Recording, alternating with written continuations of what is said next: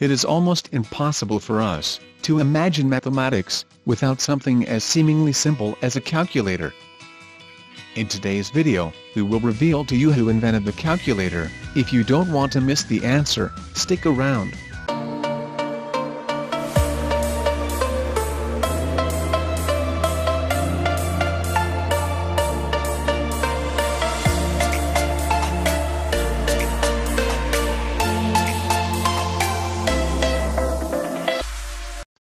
If you are new around here, make sure to subscribe with notifications on, so you do not miss any of our new videos. Also, feel free to follow us on social media, links in the description box down below. Did you know that the calculators we know today were not invented until the 1970s?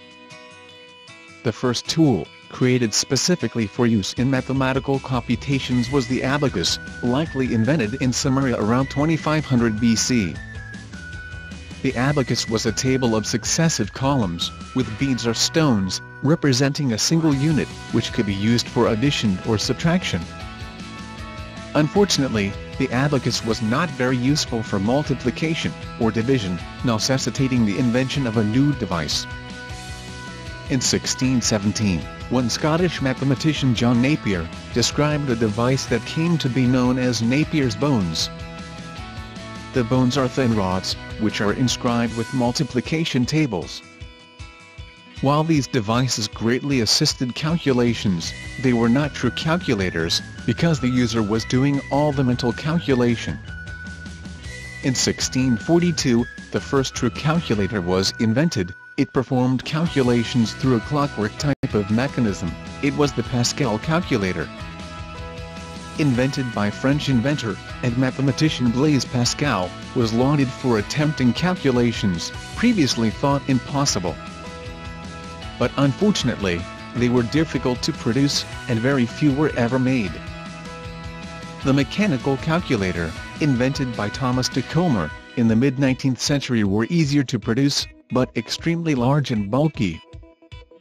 And it wasn't until 1945 that Curtis Stark invented the first handheld mechanic calculator.